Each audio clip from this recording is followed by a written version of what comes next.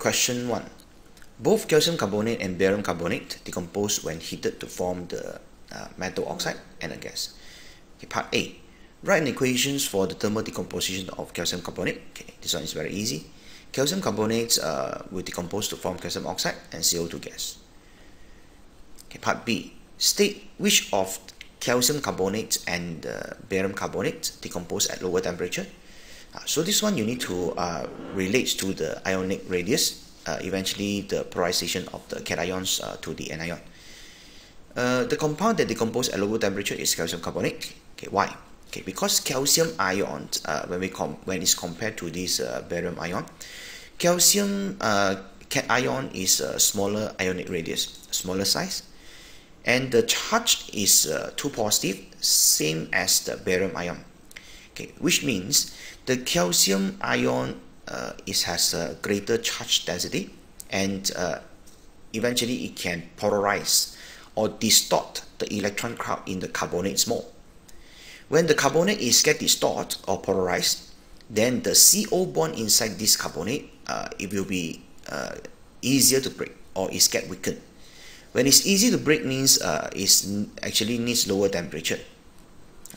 So that's the things that you must relate: ionic radius and polarization of the anion. Okay, the anion in this question is a carbonate. Part C. Calcium oxide reacts with water to form compound A. So it's obviously calcium hydroxide. Calcium oxide with water form calcium hydroxide. Barium oxide reacts with water to form compound B. So it's a barium hydroxide. Okay, identify A. A is a calcium hydroxide. Now explain why A means the calcium hydroxide is less soluble than B. Obviously this is the solubilities of the group 2 hydroxide. You can just use the ordinary explanations that I discussed before this. So it's actually it can be used in this question. Okay, because this question is slightly different than before. Normally they will ask the solubilities of this hydroxide down the group 2, and the normal or this ordinary explanation is when down the groups, the hydration enthalpy and the lattice energy, they both decreases, or both become less exo, and then we need to mention which one change more. So the lattice energy will change more. Eventually the delta solution down the group will become more exo. This is the ordinary explanation for this group 2 hydroxide solubility. So if we want to focus more on the A, the calcium hydroxide, so we can slightly change the explanation, but the meaning is still the same. So the solubility of calcium hydroxide is lesser, or is lower, because only one thing: the enthalpy change of solution is less exo or more endo. That's the reason. So what is the factors that affects the delta solution of the calcium hydroxide is less exo or more endo? So back to the lattice energy and hydration enthalpy, this is still the one you need to explain. So down the group, because lattice energy change is more than the hydration enthalpy. Okay, let's look at the value to understand better. If we compare the enthalpy change of the solutions for this calcium hydroxide and barium hydroxide, is actually contributed by the hydration enthalpy, this one, and the lattice energy.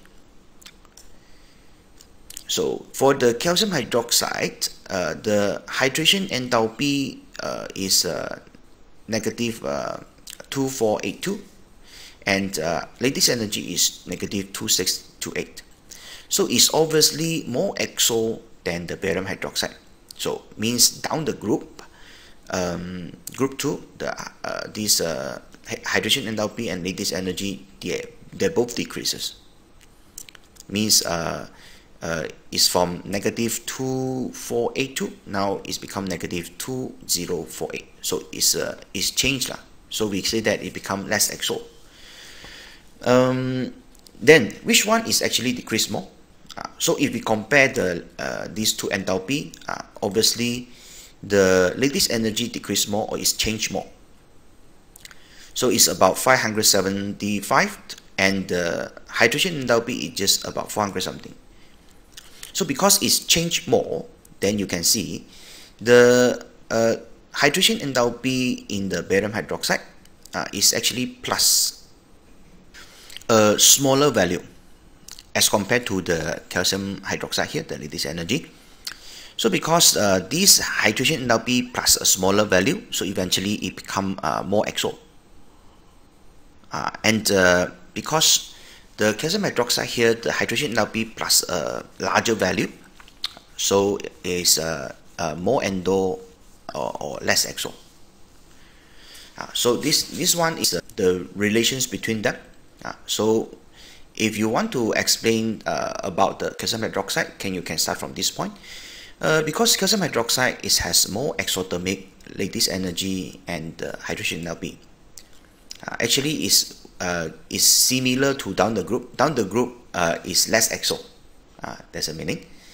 And yeah, down the group lattice energy change more than hydrogen enthalpy. I told you just now. Okay, it's about 500 and 400 something.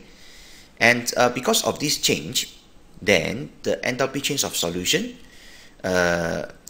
is less exo for the calcium hydroxide compared to this barium hydroxide. Yeah, obviously, see, because of this change.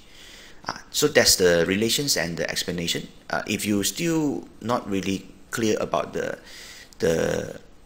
new explanation here, you can just follow the previous explanations that I did before.